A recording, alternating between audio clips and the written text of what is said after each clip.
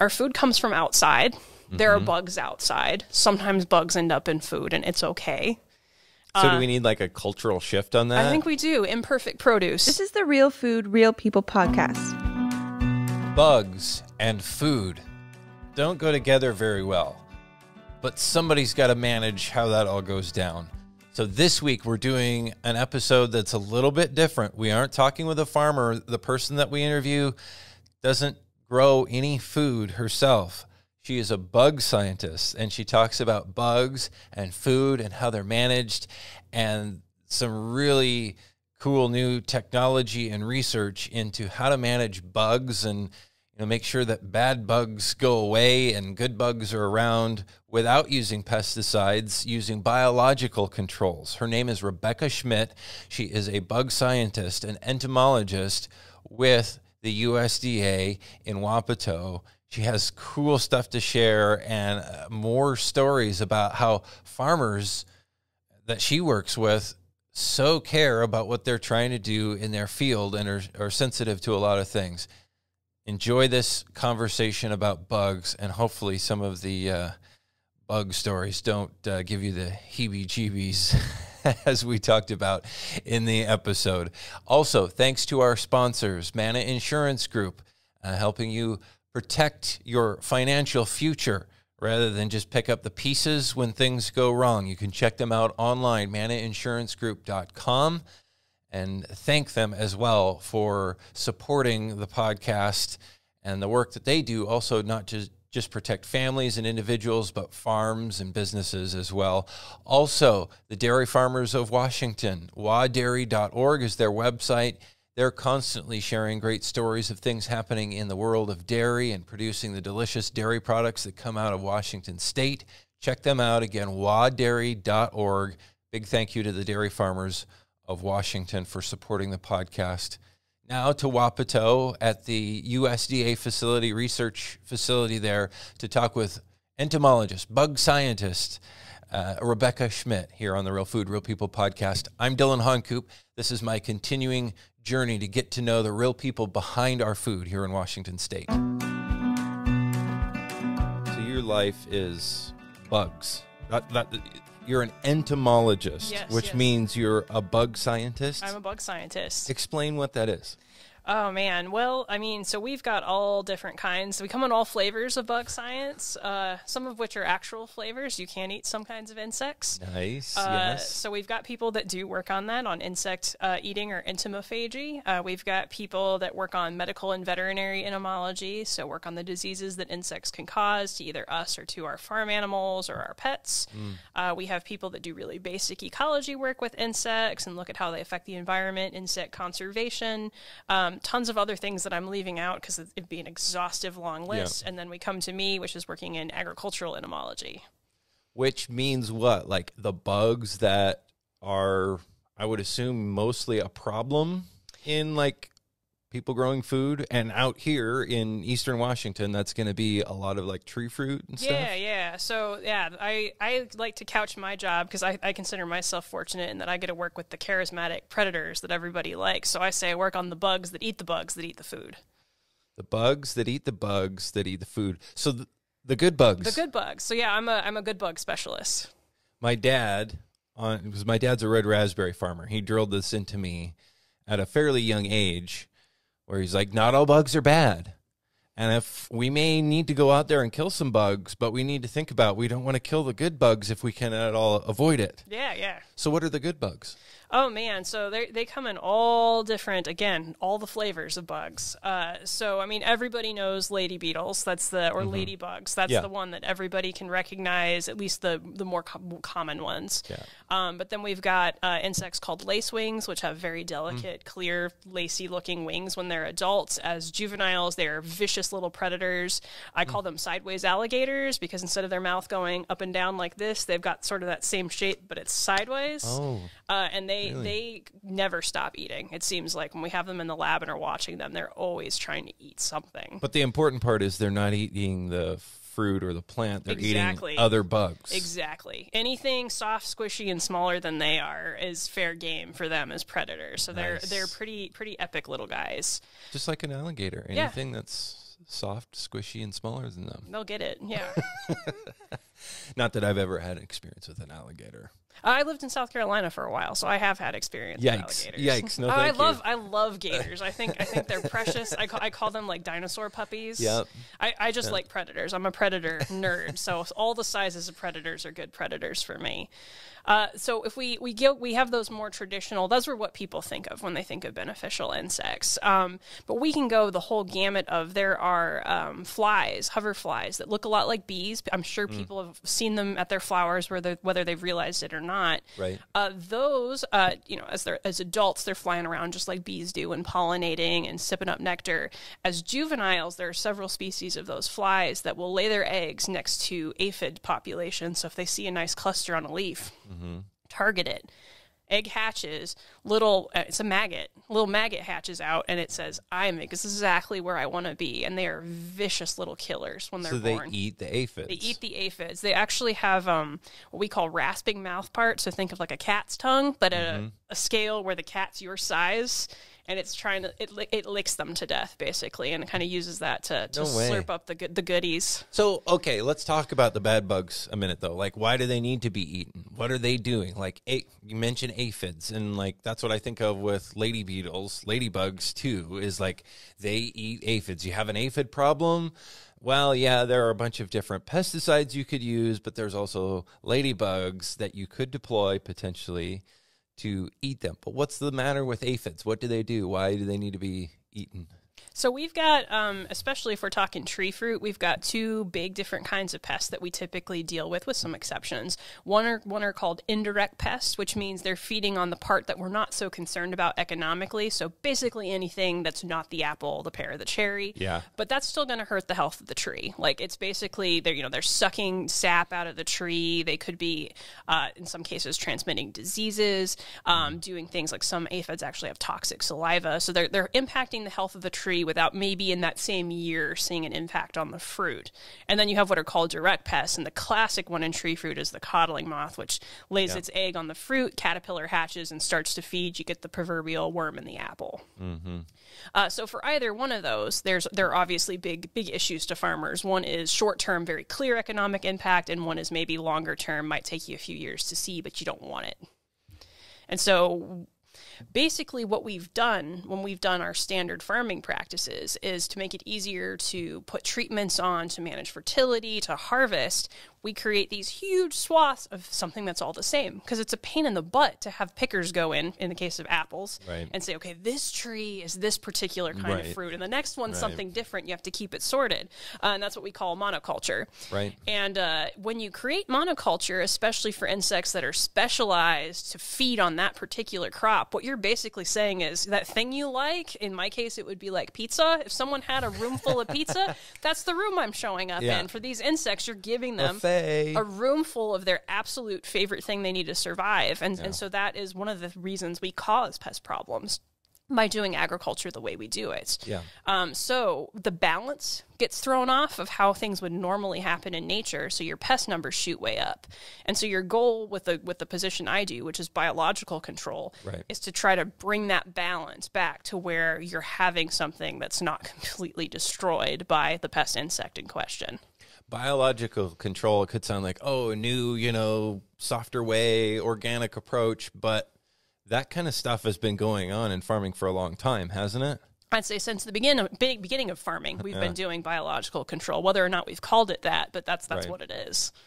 So, how does that work out on a farm, in an orchard, with farmers?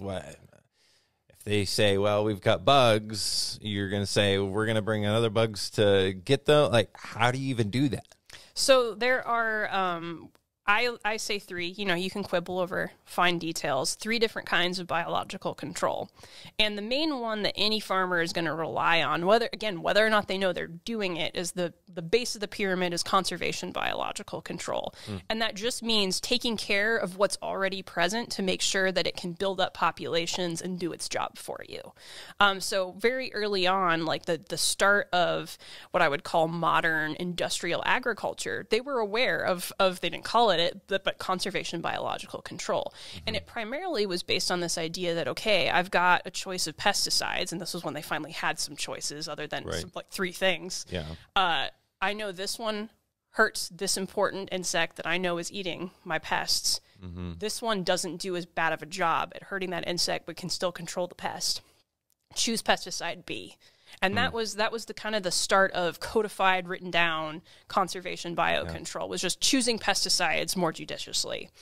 And so roughly, like, how long ago would that time have been when that really started to enter the decision-making process on farms?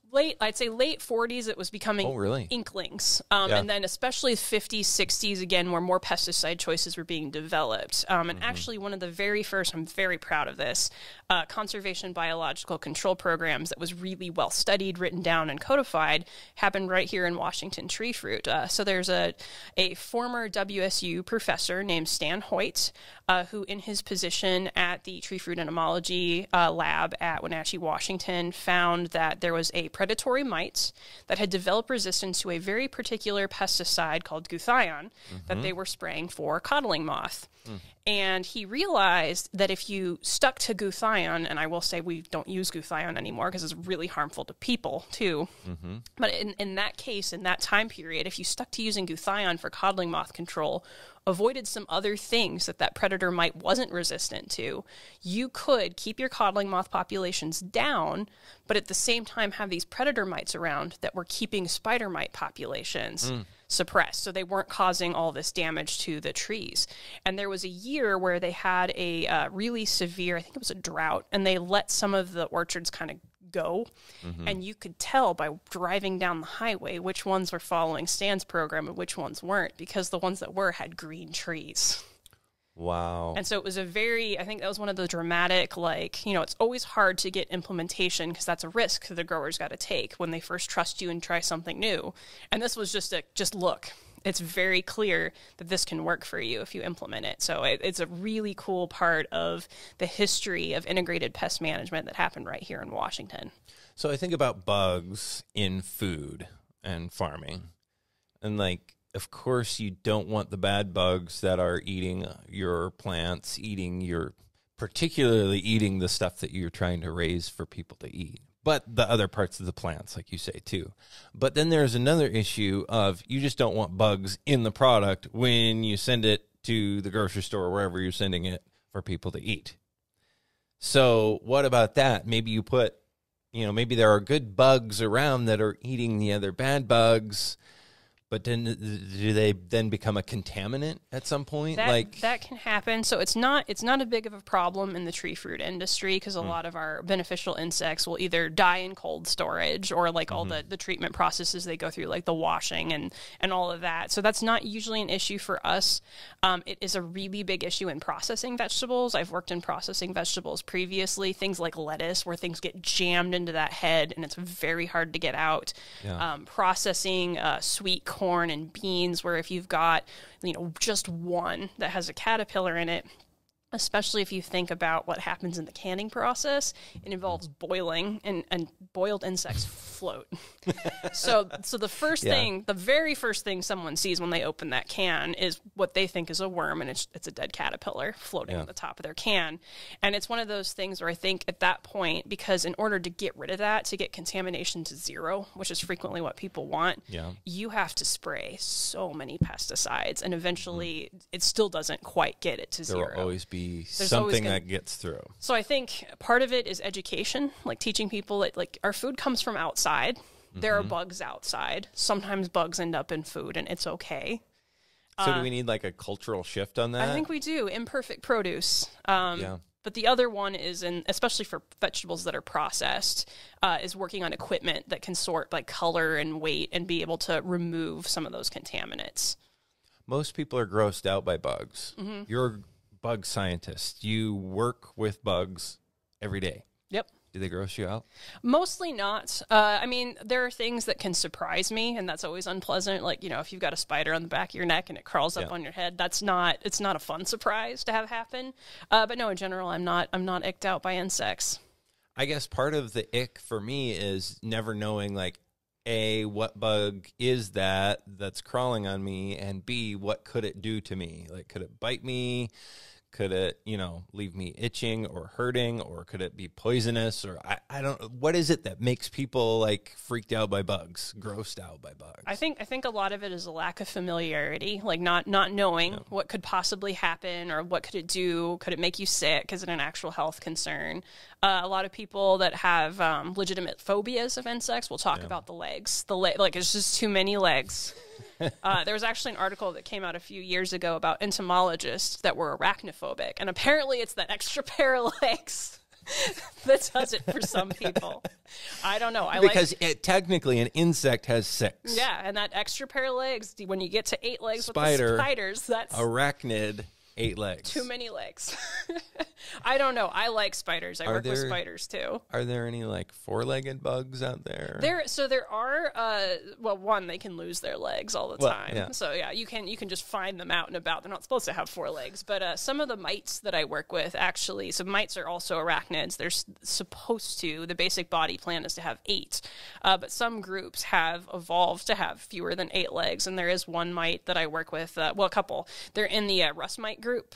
So they're very, very, very tiny. You can't see them without a microscope, and they have 4 legs, and they're all jammed at the front of their body. And so when they move around, if you're watching them under a microscope, they look like little worm carrot shaped things, just sort of scooching themselves awkwardly across the floor like a fat seal. Yeah, I think people hear mites and they don't know because you can't.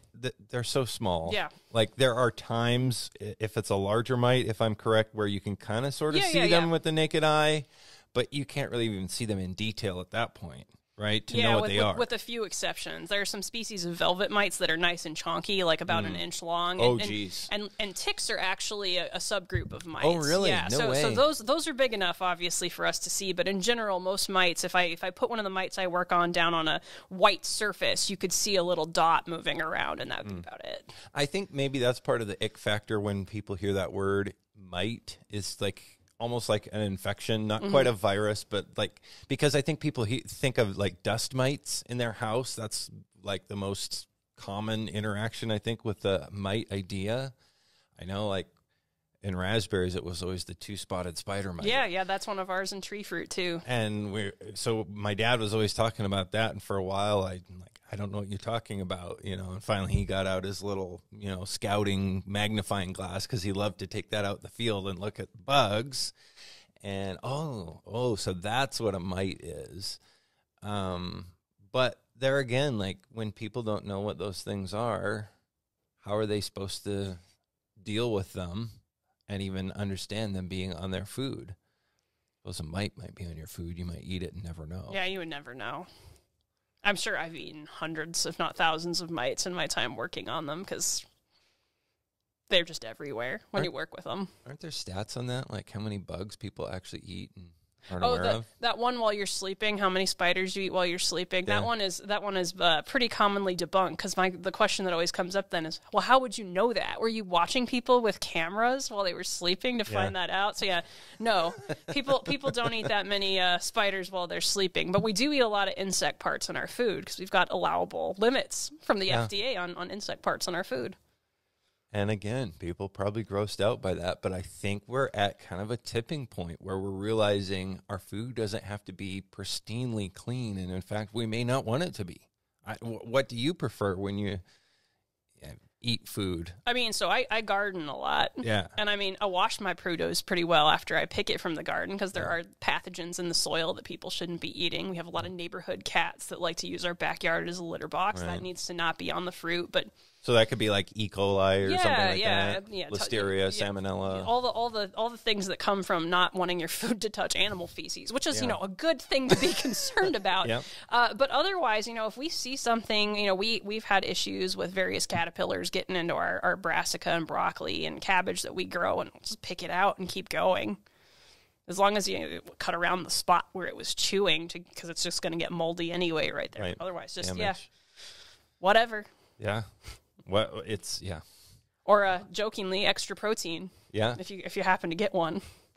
Are these bugs actually high in protein? Yeah. There are a lot of insects that are high in protein. Like they're selling like caterpillar cookies, cricket-based flour as like bodybuilder stuff. Like those are high-end bodybuilder products. Yeah, back to your mention early on there of the people working on bugs you can eat. So that's actually like bug farming then? Yeah. So, I mean, there's like the super basic, I'd say bug farming, which is just finding what you find and eating it, which tends to happen with insects that come out in big numbers. So I had a friend that did some work. She's an anthropologist. She did some work in the Congo, and they would go out during caterpillar season, and you could hear them dropping from the trees. And they go out and they get them, and they basically push their guts out using a stick because they said the guts didn't taste good, and then you'd cook them up and eat them. It's because they were very abundant, and so it was a good nutritious food source. And now you're seeing a lot of folks exchanging recipes on the Brood X cicadas online. Supposedly they taste kind of like lobster. Yeah, what's this whole cicada thing that's been going on? So, we don't explain that. Here I have a chance to talk to a real bug scientist about it. We don't get to experience the joy of cicadas here in Washington. We have some native species. They're small, but they don't come out in swarms like that. So they're a lot harder to find. I'm from Kansas, the Midwest. We would get annual cicadas every single year. And when you say the joy, you say that sarcastically. I don't. They're you like it? It's the singing noise. The singing is very it's like a soothing, rhythmic, and I mean you just know it's thousands of voices all singing together. So you get the annuals, and then right now what they're calling, the Brood X is the periodical cicada. So those only come out every, I think it's 14. I'm not a cicada biologist. Every 14 or 17 years. So they spend all the rest of their lifetime in the ground as a juvenile, and they have that one chance to come up, sing their hearts out, find the one they love, and then go ahead. That's so crazy. So such a long life cycle, I guess, for them. Yeah. For the size of, isn't that the way it is? Like with animals, like typically the smaller they are, the shorter. Typically, yes. Like mice live to be, 2-3 years old. Elephants live to be really long. Whales even longer. It's that quick metabolism. But yeah, no, not these guys. That's crazy, crazy stuff. When did you want to become a bug scientist? Oh, man. So I actually recently, I would say like a year ago, my parents sent me like stuff they're like, we need to get your crap out of our basement. And it was, just all this different stuff from school. And I found a few things from elementary school where they make you color in things. I was like, what do you want to be when you grow up? And I think I wrote scientist, but I mean, that's, second grader trying to spell the word scientist. Yeah. So I've always liked interacting with animals and nature. And that's kind of, it's come and gone. Like there was one time when the show CSI was really popular and I was convinced I wanted to do crime scene investigation. That was short-lived. But I've always wanted to do something with working with animals, learning about how the environment works. Insects were interesting to me, but I also was that kid that really liked snakes and lizards. So, I bounced around between what do I want to work on? And starting my biology degree, I had a major advisor who worked on a species of horse called the Przewalski horse. And she said, if you want to work on something big and charismatic, and I know you like predators, she's like, if you work on something like, say, cougars, a good chunk of your time is going to be spent looking at tracking collar dots on a map. And you're not going to be able to get into these really mechanistic experiments about their behavior. You can't jam two cougars together most of the time and see what they're going to do or how they're going to interact with their environment. Because if you want to do those kinds of mechanistic experiments with predators where you can do very specific manipulations, you need to look at fish or bugs.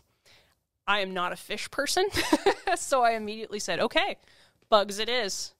And that was kind of the takeoff. So I actually did an undergrad research project on the Chinese praying mantis, which is the big one.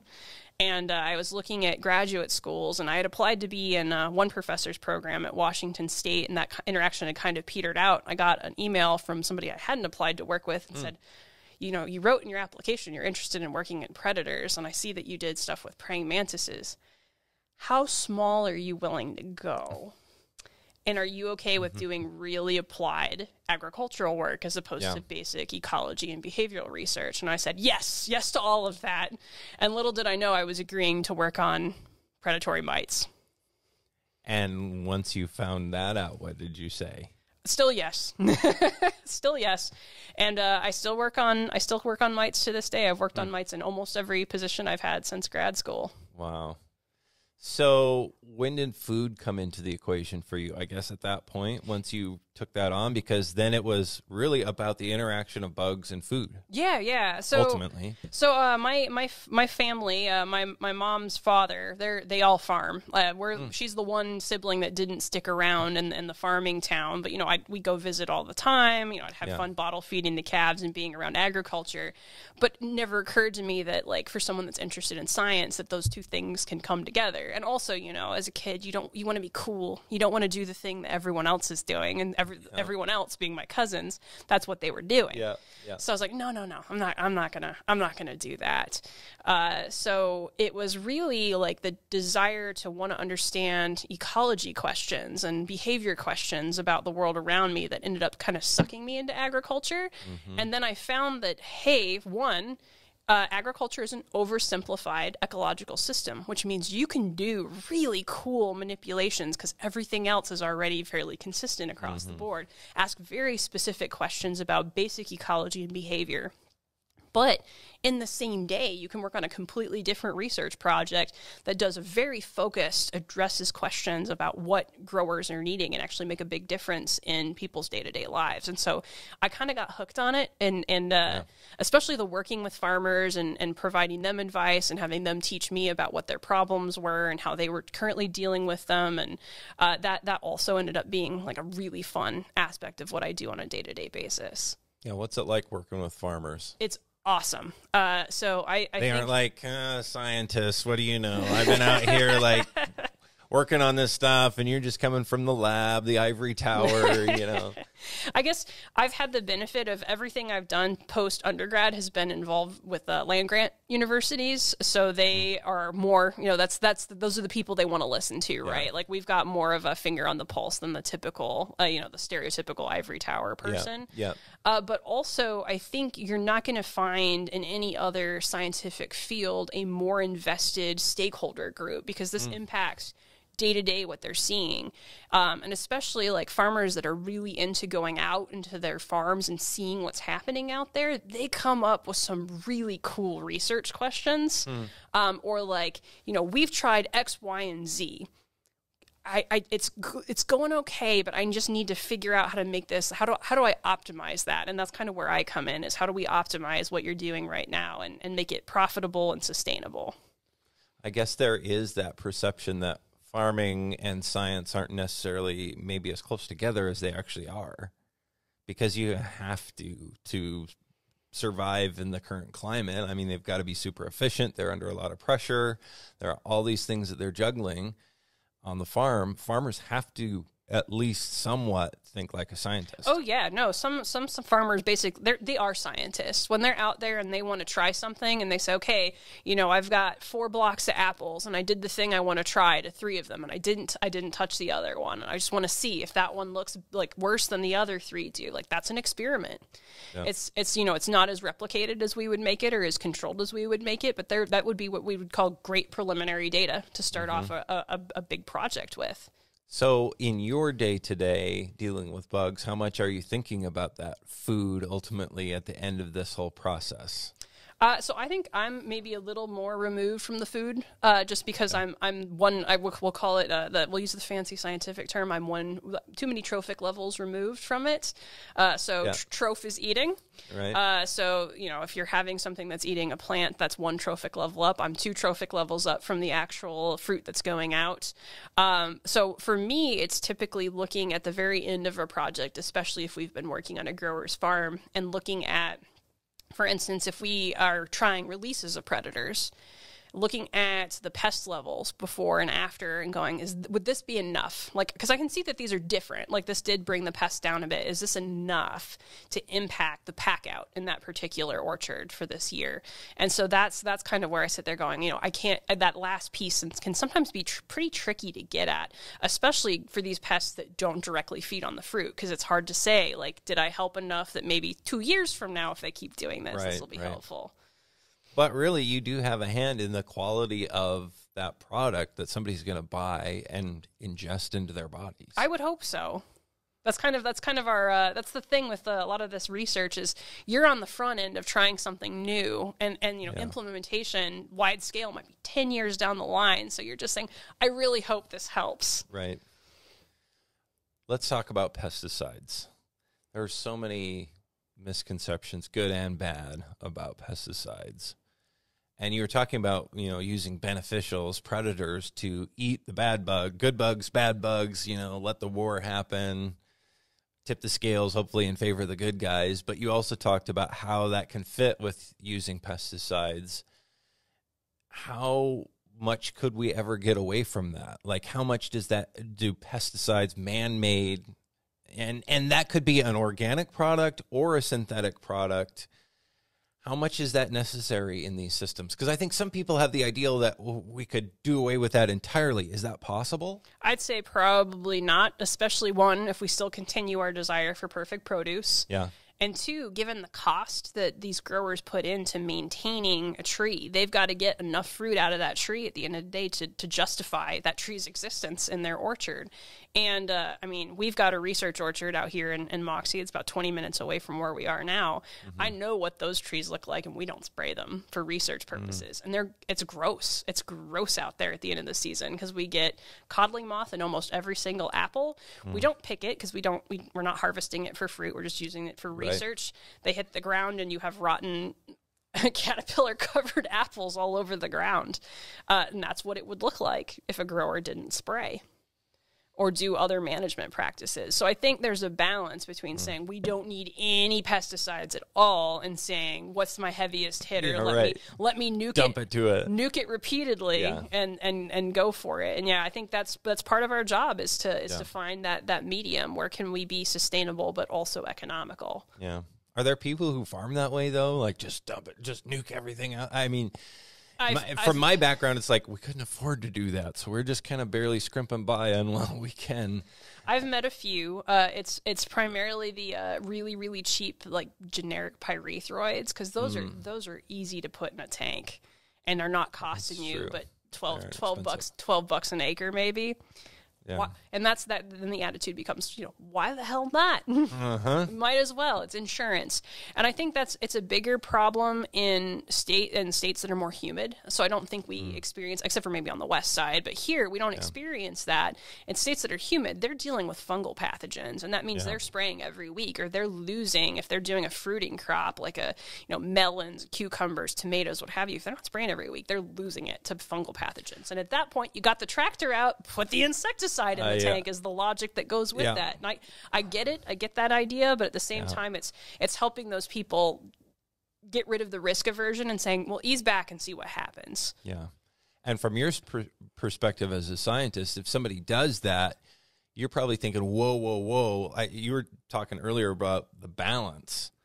Could that totally knock something way out of balance? Way out of balance. So and actually make the problem worse in cases? Usually what you end up doing is you maybe fix the problem you were trying to fix and you create a different problem for yourself. And the big one is mites. So in particular, you mentioned working with two-spotted spider mite. We work with two-spotted spider mite. So that critter is a pest on hundreds of different crops. It is a very broad generalist.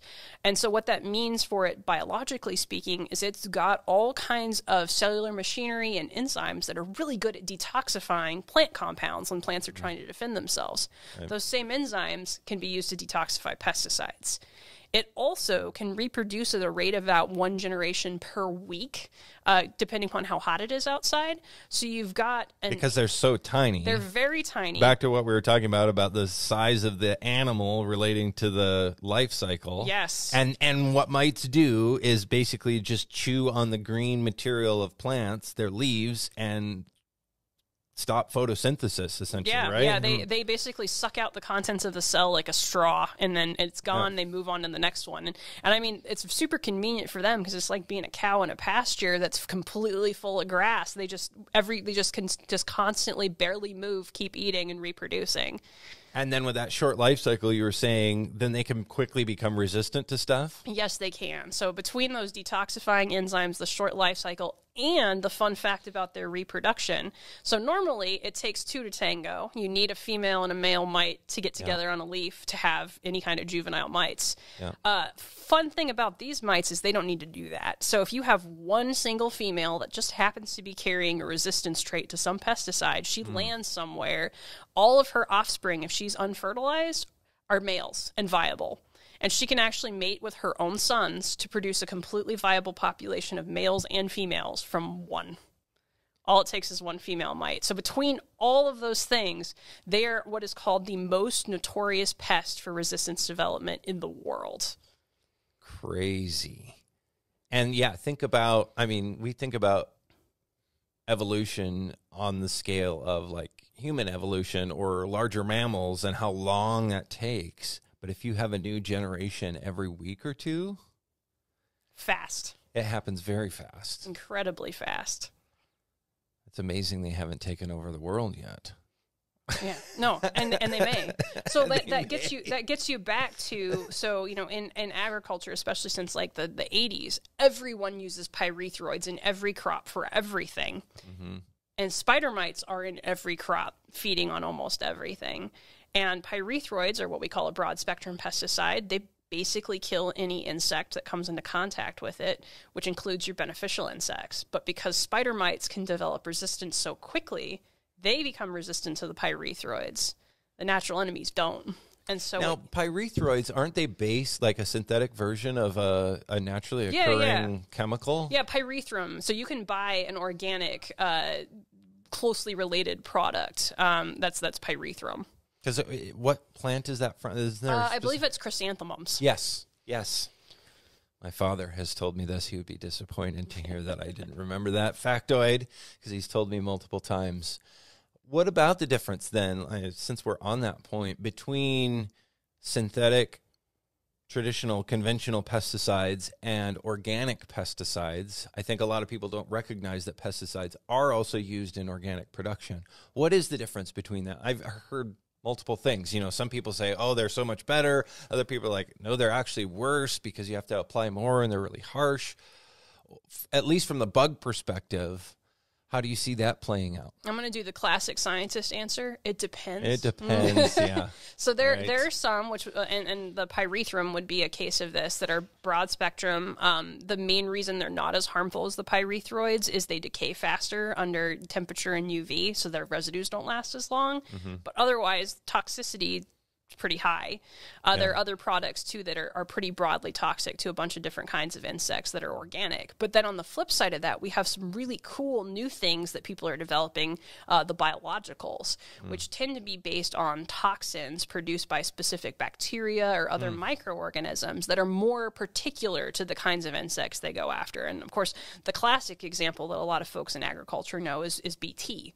And BT really only impacts, in the case of the one that most people use, is caterpillars. So you're not going to have harm to anything that's not a caterpillar in your farm, and that makes it a pretty selective organic option. So how do they produce that? How do they make that happen? Oh, man, I'm not a pesticide manufacturer. So there's a lot of steps in the process. But, I mean, the first one was recognizing that there was a bacteria that produced a toxin that impacts insects' guts. And it basically causes rupturing. And they die because they can't get nutrition anymore from the food that they're eating. So then they have to be able to figure out how to produce that in a lab artificially in quantity. So they just figure out a whole bunch of bacteria. There's one very specific bacteria that X caterpillar doesn't like, whatever it is. Yeah. And put it out there. Yeah. It's crazy where we've gotten to with all of this, from pesticides being a poison versus a pesticide being something that's very targeted and really may be something that's not poisonous at all to anything else but to that one thing. Yeah. And I think that's where we're going to go, and it's going to make things better in terms of sustainability, but I think it's also going to make things more complicated from a grower perspective, because it used to be you had a few things and they all did a good job on most stuff, and maybe you had to have a couple other products for specific issues, but that was it. And now I think as people are going selective and starting to ease back, they're having other problems that, like, you'd read these old journals that would say, oh, this is only a problem in unsprayed backyard apple trees. And I'm like, well, you're making your farmscape, for better or for worse, like an unsprayed backyard apple tree, at least in the case of that pest. So we've got things that we have to readdress every time we alter our management. So organic versus conventional, when someone looks at that, does that really tell the whole story? It definitely doesn't. You can have, an organic farm that's had the bejesus sprayed out of it, and as long as they've stayed within their legal limits, they have their organic certification. And big examples I see out here of what I would call like good conventional farming are coming from our tree fruit growers that are using mating disruption for their codling moth, so no pesticides involved. They're being very particular about what they spray and when to not harm their natural enemies. And obviously, I think the average person would prefer that to somebody that's technically following all the rules of organic, but maybe not the spirit of it. Right. And that's where the letter of the law versus the spirit of the law, it really is what it comes down to on either side, it sounds like. The MO, the mentality, the understanding of the person running the system. Yeah. And I think that's why you're starting to see some states wanting to create what's called like an IPM label or a sustainable label, where it's something that's saying, this person does use conventional insecticides, but they do it in a very responsible manner. And I think that might be better than organic, but we'll see if anybody manages to get that going. Well, and I think the point that a lot of people, organic people, conventional people, have all told me is the problem is the label and this like binary yes or no perspective, which doesn't really add up. And that fits with what you're saying as a scientist. It depends. And so a label, well, yes, but it depends. So any label that could potentially be, cooked up may not be able to tell the whole story. Guess what's important is to know the people that are actually producing that food. Yeah, which is, like a lot of people are now realizing I'd rather go local because then I can ask questions and talk to the person as opposed to, show up in, a big chain commercial grocery store. You don't know. Yeah. And especially if food is produced overseas, or what kind of regimen were they following, or, regulations were they under?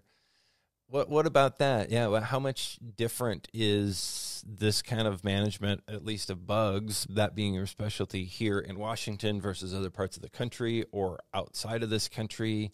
Are people doing the same thing everywhere? Or I would like to think that here in Washington we're kind of ahead of the curve, because I know we have a lot of people working on this. I feel like we're pretty ahead of the curve here. I think worldwide it is widely variable, and I think it not just from country to country, depending upon rules, what tools are available, education levels that are available to people on how to use things safely.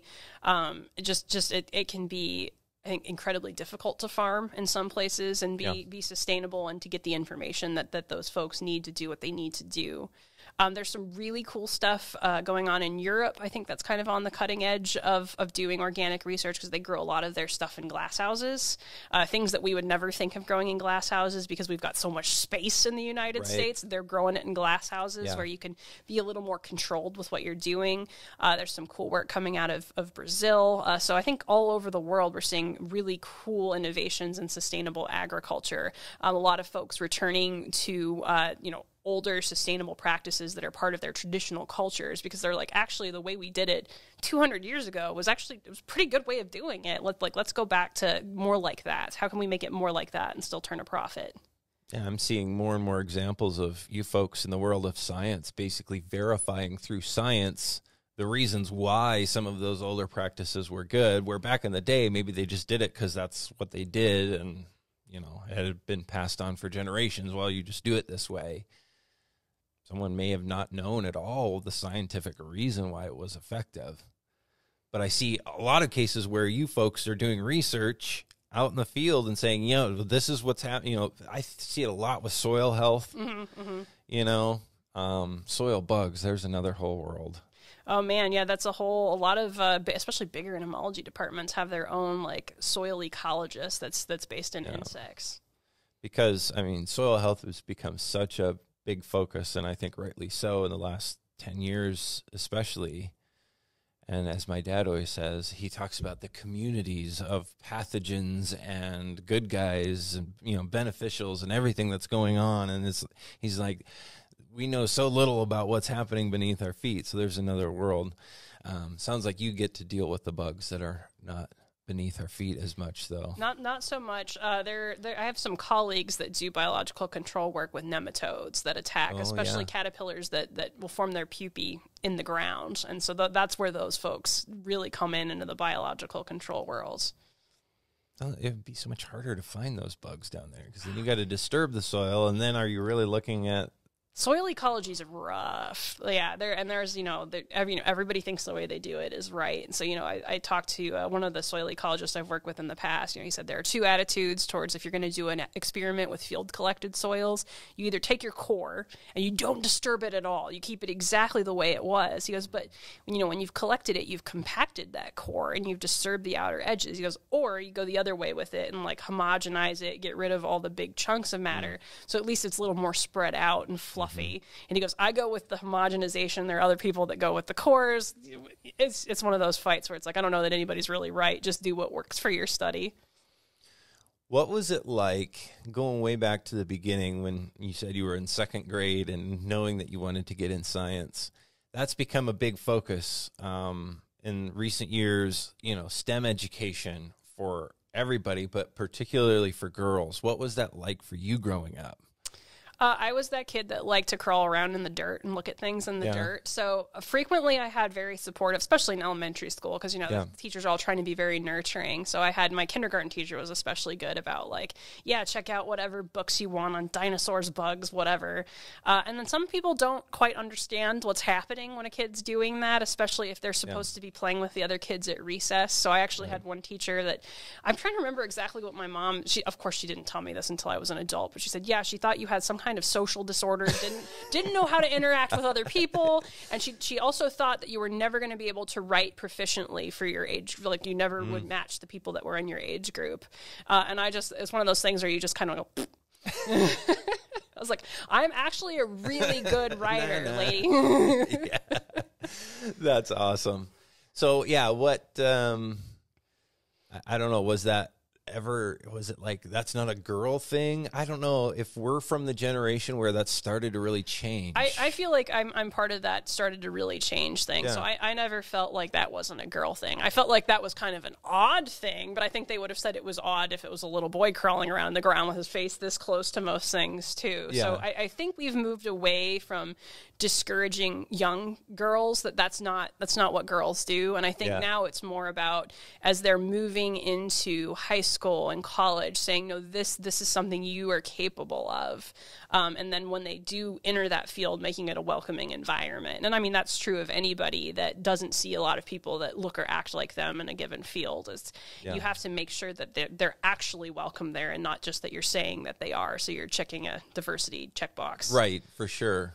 Yeah, what's your sense of that in the general science world? I mean, because that's the stereotype is that, well, it's still, heavy on, men and low on diversity and things like that. But is it, I feel like it's changing and there are diverse perspectives coming into that world. Is that something that you're seeing and experiencing? I think we're getting there. I think more people are realizing, especially people in positions of power are realizing, and I mean, by say positions of power, I mean tenured professors. I don't mean somebody really high up in government, but people in positions of power are realizing oh, this actually is a problem for people. And just because it's never affected me doesn't mean it's not an issue that's out there. So I think we're trying at least. And I think that's better than not trying, which was maybe how it was, several decades ago.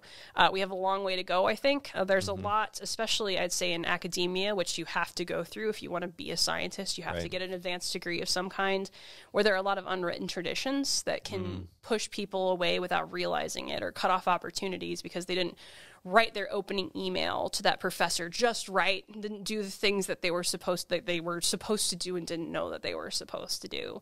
So I think that's a big push we need to make is being more open and understanding that not everybody can do exactly what you're expecting of them, and just because they can't doesn't mean they're not going to be really great at this. Yeah, especially if it's something as insignificant as how an opening email is worded.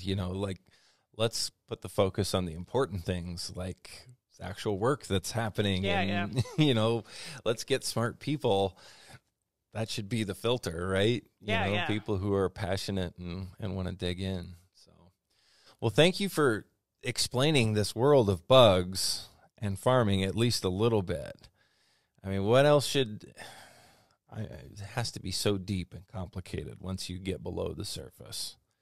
What should people take away, I guess, if they're listening to this conversation about bugs and their food and the science that goes into that?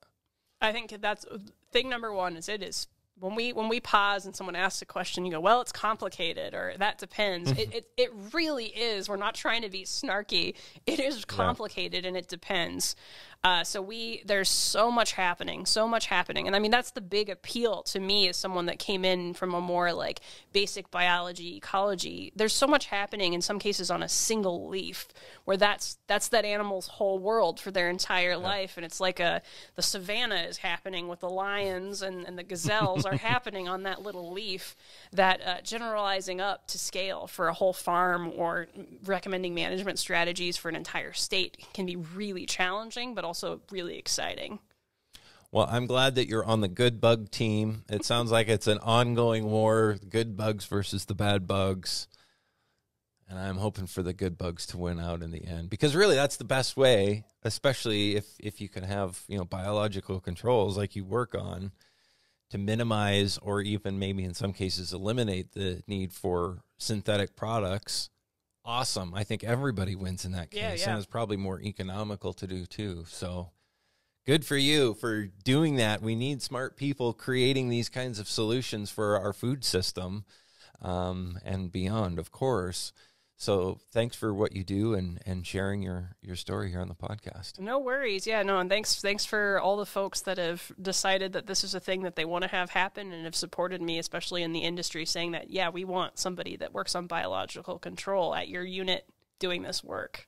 So that has taken that support even from like farmers and industry to make that happen? No, we're very we have a stakeholder base, and they have their leaders, and those leaders are the ones that talk to because we're not supposed to talk to legislation or have any kind of we provide information, not policy decisions. That's the core of what ARS does in terms of its interactions with the other policymaking arms of the federal government. So it's up to our stakeholders to say, this is what we want to see at this unit, at a wider scale within the USDA in terms of research. We want to see this, and that's how people get hired, how people decide, we get a new piece of equipment, how all the big moving and shaking happens is from influential stakeholders saying, hey, our industry needs this. And so you're saying influential people specifically within tree fruit here want somebody working on something that may be seen by some as kind of like out there or, a little bit hippie or, organic, but they care enough to say, let's fund this, let's do this. We want these solutions in that realm, not just, hey, we're going to open up another bottle of pesticides. And yeah, no, absolutely. I have actually... That's encouraging to hear. I started out in this industry working in agriculture and, went elsewhere and then came back when this position opened up. And I always tell people I was spoiled starting out in this industry because, we're talking about a group of growers who'll say, hey, I found a surfeit egg and hand me a leaf. And so I'm like, surfeit is the scientific family name of a hoverfly. And there are so many farm managers that know that word and they know exactly what they're talking about. My favorite one is they call their predator mites TIFs, and that's a shortened version of the name Typhlodromus, which is the scientific genus that mite used to be, and taxonomy is crazy, but they know that. And so it's coming from people that know their beneficial insects so well and know how important they are. Like that appreciation for what you do and breaking ground in new areas of that field is so important to me. And, it makes me feel good at the end of the day that people are caring and listening to this information we're putting out. So the farmers actually know quite a bit about what they're doing out there too. Oh yeah. Yeah. No, they are, like awesome. I said, they're scientists running their own experiments out in their fields. So cool. Well, thanks again for having me. No worries. Thanks for coming. This is the Real Food, Real People podcast. These are the stories of the people who grow your food.